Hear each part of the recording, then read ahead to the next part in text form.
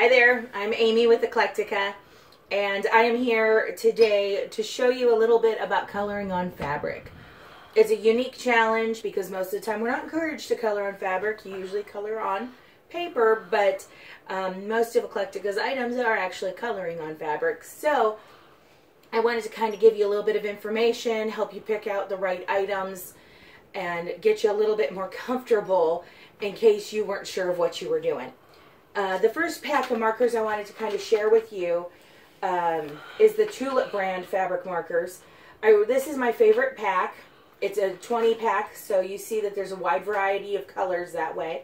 They do come in some smaller sizes, so if you're not needing 20 markers, you can just go to any of the local craft stores and pick up a smaller pack. This is also the package that I carry. So if you buy them from me, this is what you'll get. And I'm just going to show you, I have one that's out of the package already. I'm going to go down here and I'm going to show you just a little example right in here. It's a nice tight tip. And you can go in there. This is an extremely detailed pillow.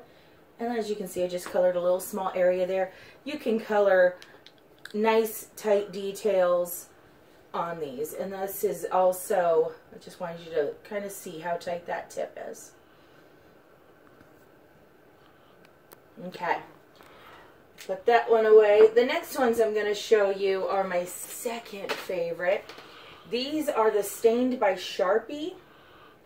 I got a brand new package of them, so they're not even open, and I'm just going to tear into them.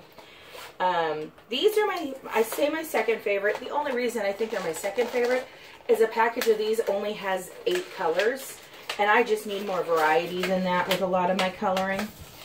And so I'm going to go ahead. I'm coloring a lot in purples today, so I'm going to pull the purple out. Again, Stained by Sharpie. These can be bought online.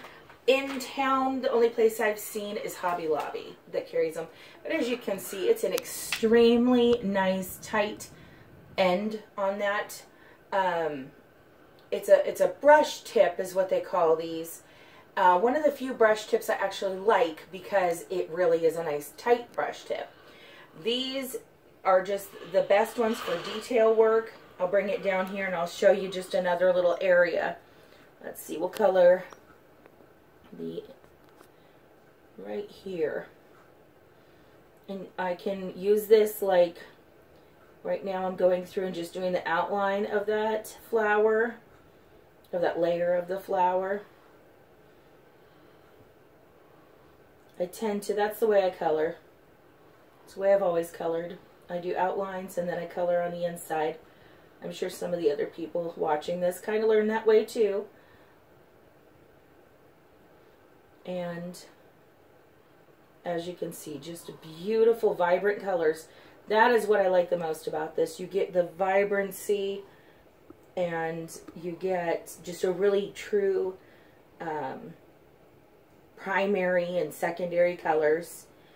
If you're working on a pillow or a zipper bag or anything that I carry, if you're working on one that has, you know, more youthful things, they tend to really like the bright colors, and so these are really nice for things for children, school children, things of that nature. My second favorite. I just recently purchased this box, and this is the Crayola fabric fine line markers. They're surprisingly good. I was not so sure of them because I have played with some other Crayolas before, and I just really, I'm pretty happy with the tip. I'll show you that. It's a nice, very tight tip again. The one downfall I will give you on these fabric markers, the Crayola brand ones, is they have to be heat set. And so with them having to be heat set, the downfall is that you have to heat set them. It's just an extra step. If you don't mind doing that, these are fantastic markers. And I'm going to have Jason just go down here onto the pillow so I don't take an extra second and color a little bit more. This green line right here the vibrancy you can see in that color and the detail. That was colored with the Crayola one just earlier today when I was testing out my new markers. So you can see that they're just fantastic markers. I have a couple other ones. Those are in sets. These are how I prefer to buy them, but sometimes you either find sets in other brands that you're not sure of, or you see single items. And so I've got additional ones I'm going to go through with you. This, of course, came from the Tulip set. The next one over, this is a Marvy Ushida, a wearable art fabric marker. This is no ironing needed. It is another brush tip, but it's a nice tight brush tip on that one. And I'll flip it around so you can kind of see the label a little bit. That's what this I purchased on its own. And of course I think it was Joann's, but they changed their stuff out, so don't quote me that you're going to find it there. But this one I really do like for another brush tip. And there are certain colors that if you're coloring the fall one I have, you're going to go through a lot of green, you're going to go through a lot of brown, and you're going to go through a lot of orange. And so you end up having to either buy multiple sets to get all the colors you want, or you may end up just going and finding a single item like I did. The other ones I really like here, these are a liquid-based one, so you have to shake it up like this, and you can hear the noise of that liquid. This is also by Marvy Ushida, Deco Fabric, and this one is kind of a pearlescent white. What I really like about that one is, again, it's a pretty tight one, and this one has been used a lot, so you see a few little fuzzies that come up. You just go in there and pull them off with tweezers or clean it up a little as you go, just to make sure you don't have a problem. But this is fantastic because you're going to get seasonal pillows that have snowmen, or you're going to get things that you just want a little touch of white on, and this is the great option for that. I also have a glitter deco fabric that is a similar, also a Marvy Ushida. This one's in silver metallic, and this one I really like for the same reason. Same tip. And if you wanted to kind of zone into this fish one here, let's find, I know I've used this one on there. Yep, some of the eyes. Some of the eyes. I don't know, you go into this one. So you can see that, and I've done even some of the little flowers. I'll do just the little centers, just for a nice little accent. And I really have liked that about these. And now I'm going to talk to you about the ones that I'm not as crazy about. These are, some of them are ones that I've bought in, I think all of them are ones I've bought in sets, or I did buy one single one. But I'll give you the reasons why I'm not as crazy about them, and you can make your decision on whether or not it works for you based on what you want to do. This is another Marvy fabric marker that this was sold individually, I think also at Joann's. It is a chisel tip. And what I don't like about the chisel tip is while you've got one side that you can go in really nice and tight and color on, the other sides seem to get in the way. And somehow when you're sitting there trying to color super tight, you make the wrong move and it gets a little in the wrong space. So I'm not crazy about the chisel, and I just haven't had good success myself with it, so I don't suggest that. The next one is another chisel. I'll show you this one. This is the Tulip Graffiti chisel tip, what it says there, and then it's another purple chisel tip. Beautiful tip on it. It's a good marker, not so much for the detail work. So again, if you're coloring some that don't have quite as much detail, you might be fine with these. Or if you're going to use fabric markers for other uses, you might like these. The next one is, again, another Marvy Ushida. This brand is a brush tip, And I've seen these in multiple different sets of colors and everything. Show you the outside of it. This came from a set, but that tip is a little bit larger than some of the other brush tips I've had. It's already, you know, it's getting a little icky here that I probably should kind of clean it up. But it's hard to do details with this. It's really a perfectly fine marker if you're going to color large areas.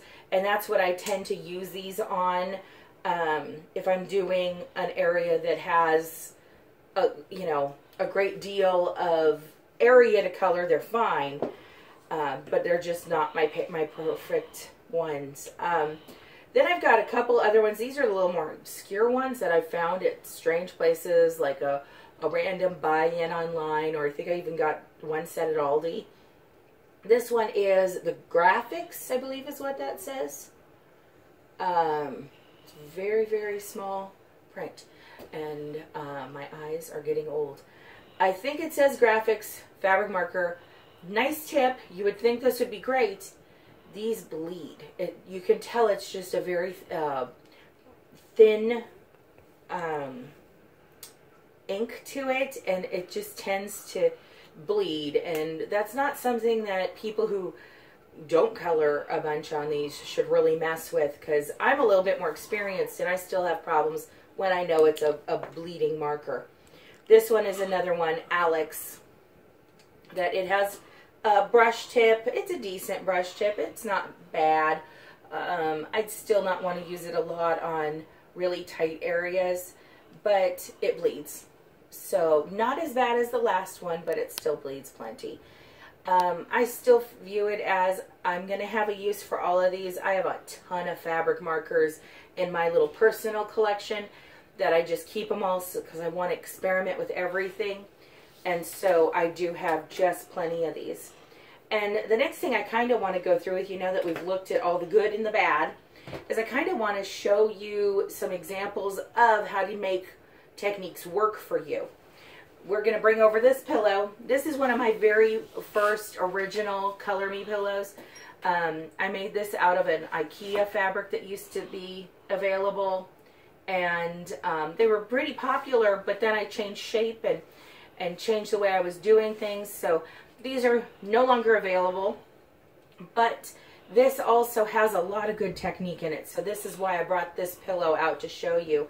Up at the top here, I show on this building the windows, the top window and the second window. They have some really good techniques towards the blending. And you can see I wanted the light on the window, but you could kind of view it like maybe that's a little bit of a sheer or a shadow going off in those windows that show just a little bit extra there. It does a little bit up here at the top as well. And then you'll find it multiple times within this pillow that I just played with blending by allowing it to bleed. A couple of the other techniques I really like to use is if you're starting to run out of colors. Up here is a really good example of this, is I kind of soften the colors by using what I call pointillism. So up here, this is just black, and all I did was put a lot of little teeny polka dots. And by doing that, if you were further away from it, because there's still white within there, it's going to look more gray, more like an asphalt, instead of the jet black of like the building next to it. You can see that there's a contrast, a different color. I did that also in these little areas of the window. Those, I believe, look like they have a color on the background, might be a pale yellow with red dots over the top. It's a very, very fine point, and if you're doing this technique, be sure not to be super aggressive with your touch, because you're going to damage the tip of that marker if you are really, really harsh with it. Just lightly tap the marker and then you're going to get your dots. A couple of the other techniques we have through here, this tree here in the center, you know, you don't want to use just one color of green, variegate it, and then that's going to make it look like a multifaceted, really cool tree. Just makes it a little bit more unique. Right here, in these windows in the center building there, I'm calling that kind of like a stained glass. I took a black marker and kind of made lines through there and then let it dry just slightly, and then you go over the top of it with the different colors, and that's going to give you all your different illusions there. Let's see, what else do we have? I definitely use pointillism of a couple different greens down here in this tree. Really like my pointillism. Then I know, like, if you look at this flag here, I use a couple different marker colors, and I'm calling that cross-hatching. And so what that is you're going to put lines all one direction with one marker, and then lines all the other direction with another, and you can go up to like 4 directions with different markers, and that gives you that technique. I've got it there. I know I found another place that I did that earlier. Oh, right up here on around the door frame. I've got blue cross-hatching there. So this kind of just shows you all the different techniques. Don't be afraid to play with the markers. The way I would suggest is, if you are going to experiment, do it on a bigger area. It's, you know, a little bit easier not to mess up when you've got like this large mailbox, or, you know, this swing is a pretty large swing area, and a pair is with that, you know, I colored that one just one color, but it could have been multiples. And we're going to just take a look down here. I've got an example of some bleeding I experimented just shortly ago. This is 4 different colors of the outside. These 2 are the ones that I played with, these here, that bleed extensively. I did an outline in these colors, and then I came in on the inside and just colored it all over with this lighter purple. And so you can see that's just what kind of the bleeding technique will do. And like I said, don't be afraid. If you have questions about techniques, you're always welcome to contact me. And if you have any questions about what I'm doing here, for instance, I know these are billows, but it can be confusing because they're all flat. It does say on the tags when I sell these to you, it does suggest that you put cardboard in the pillow, and that is so that it does not seep through when you're coloring. It just gives it another layer so the back still stays nice, although that's incredibly wrinkled, sorry.